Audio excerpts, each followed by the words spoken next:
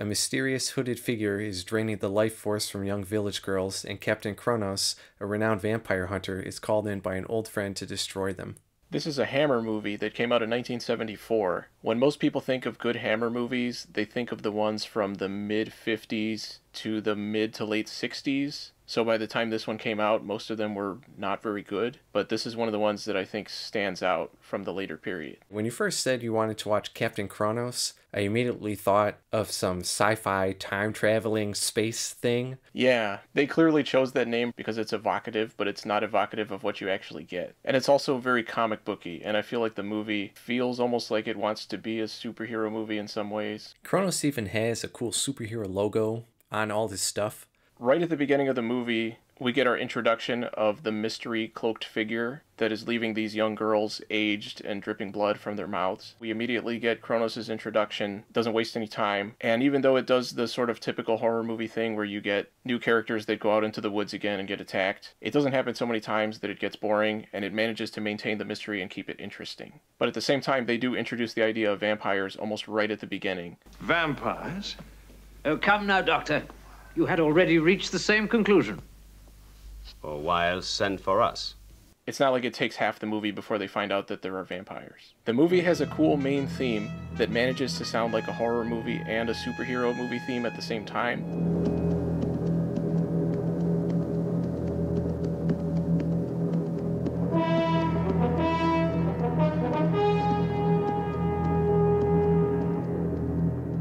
And it builds a good sense of urgency.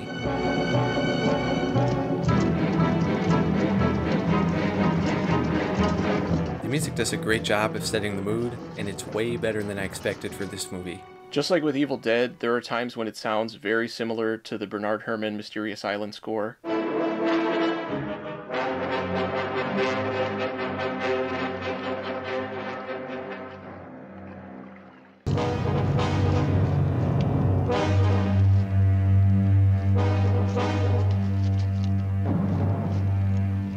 Since we're in the topic of sound, the actor who plays Captain Kronos, his accent was deemed too thick, so they had somebody else dub him, and the dubbing was actually really good. There's a time to think, time to plan, and a time to act.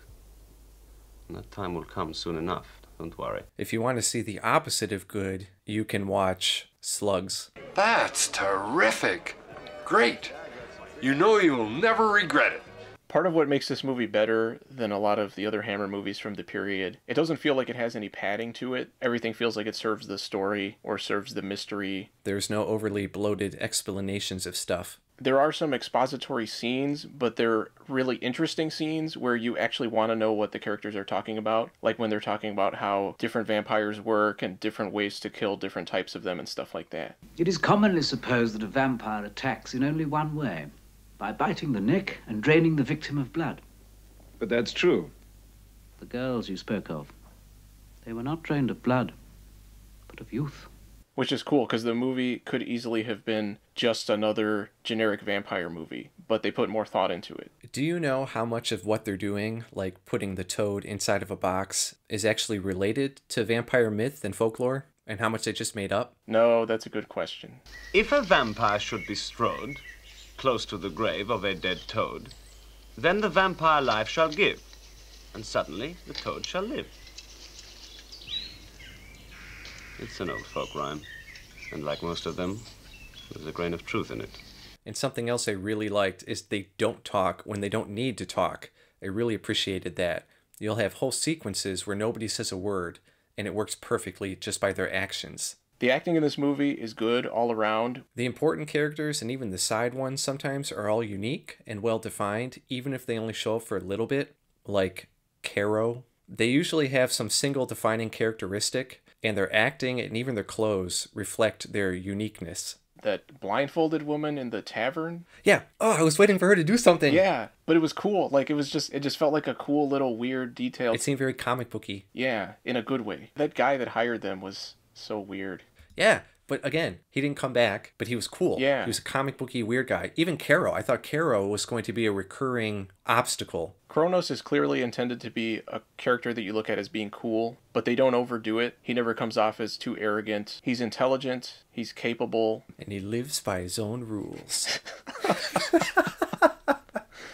He had a Guy Pearce vibe going on for me. Oh, I could see that, yeah. His right-hand man is Professor Grost, who is a hunchback and an expert on all forms of vampirism. He really reminded me of a Del Toro character. Early on in the movie, Kronos comes across a woman in the woods being held in a pillory and frees her and lets her come along with him. And this is one of my few problems with the movie. He seems to let her come along with him basically just because she's hot, and she doesn't really serve another purpose in the movie as it goes on, other than delivering a little bit of exposition that we could have gotten anyway if she wasn't there. She serves as the bait at the end, too. The characters could easily have done what they did without her being there. She doesn't do anything other than serve as a minor distraction for the villains. That's true. When they rescued her, I initially expected her to keep getting in the way and Kronos not wanting her there, kind of like an Indiana Jones type thing, but that was not the case. I suppose you'll be moving on now. No, I'm staying. If you'll have me. Oh. I'll have you. And that was when I was like, oh, okay. Not the way I was expecting it was going to go. She's played by Caroline Munro, who is in a lot of genre movies of the period, including Dracula 80, 1972, the Abominable Dr. Phibes movies, At the Earth's Core, Starcrash. Seeing modern interviews with her, she seems like a really intelligent and nice person who wanted to have a genuine acting career. So it's unfortunate that almost all of her roles are just the hot girl. I mean, even in the Dr. Phibes movies, I don't think she ever has any lines because she's just playing a corpse. Yeah, it's too bad she was so hot.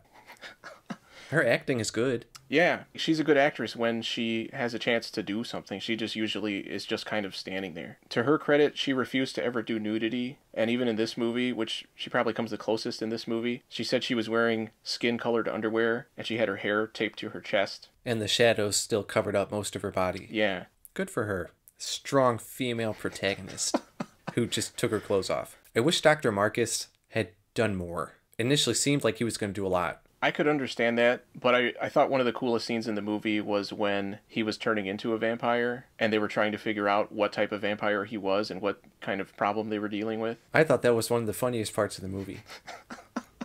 I did. Yeah, no, I could see that. Yeah, there is some humor in this movie that's thankfully understated. Marcus's death montage was funny to me. I also liked when the bad guys paid someone to kill Kronos and Kronos was antagonizing him. To make sport of a physical affliction is both impolite and cruel. After all, I wouldn't dream of calling you rat-face, fatty, or big mouth. Ratface looks just like Jean-Claude Van Damme.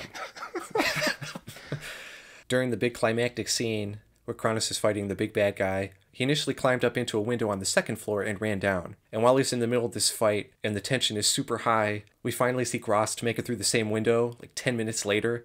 And he just gets on and he's like, oh, fuck.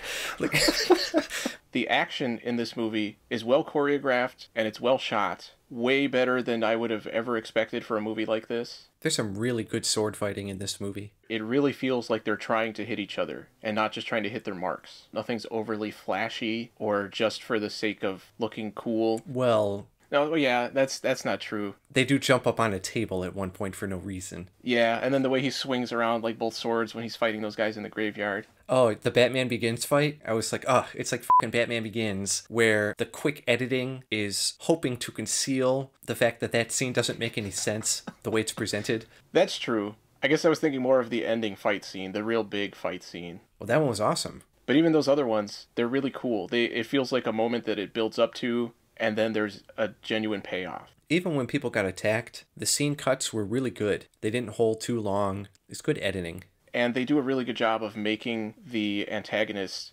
genuinely menacing. In some of these movies, like even the ones with Christopher Lee, it's just Christopher Lee with fangs. There's no mystery, there's no tension, it's just, oh, he's going to bite this girl. But in this movie, you don't know exactly what's happening. There were lots of really cool shots throughout the entire movie. They were very intentional, and they really worked. The character reveals are really good without being too corny. They're shot really well. This movie was written and directed by Brian Clemens, and this is the only movie he ever directed. And it's a shame that he never got a chance to do a sequel to this movie, because that could have been really cool. If their original plan was to have this be kind of a new franchise, but they were doing so poorly by that point that nothing came of it, unfortunately. Most of the movie, I would say, takes place outside. I was very impressed at how well they handled that. Like it would be in the woods or outside of houses or in cemeteries, and it was actually outside, which is a lot harder to shoot than in a studio pretending to be outside. That's true, and that's a good point, because a lot of times when movies from this period have scenes outside, it just feels like generic shots of the woods and stuff, like nobody really thought about where to put the camera. They just said, we need these people in the frame, and that's it. But this movie's a lot better made than that. I thought it was interesting that the Durward's son, Paul, the doorbell keeps ringing. He goes, "Where the devil is Barlow?" I thought it was interesting that in a vampire movie, that guy's name was Barlow. I looked that up to see if Stephen King was referencing this or something, but I couldn't find anything. There's going to be some spoilers here, so if you want to watch this movie, skip to this time code. I can't believe I'm actually doing that, but I'm going to do that. Some of the stuff toward the end I thought was kind of dumb. The fact that the mother turns out to be wearing a mask, and nobody ever looked at it and said, "You're wearing a mask." How do they not notice that she's wearing a mask? When I saw it, I said, wow, that makeup isn't very good. And it turns out it's because it's not makeup, it's a mask. Yeah, I guess that's what you're saying. Yeah, and it looks dumb. At the end, the mother, when she reveals herself to be the one behind everything, she also explains everything to her kids and then says, "I'm going to erase your memories." What did she explain everything for? I know she did it so the audience would know what was going on and so Kronos would know what was going on. But in the context of the movie itself, it doesn't make sense for her to do that. Despite my complaints there, the movie still ends well. It comes to a good conclusion. It has a lot of action at the end and ends up being a satisfying movie. I liked how the whole movie was outside of the normal expected Hammer movie vampire fare. It was not what I was expecting, seeing other vampire Hammer movies. It was very actiony. In a good way. And in all the scenes inside the big rich people house, I kept waiting for it to turn into JoJo's Bizarre Adventure, because we're talking about rich people back in that time period and vampires. Captain Kronos, Vampire Hunter. A very cool movie that's not what you would expect. Hearing the title, I thought it was going to be one kind of movie. Then reading up on it and seeing it was a Hammer horror movie about vampires, I expected something else, but I was wrong on both counts, but I turned out to really enjoy this one. I'm glad I watched it.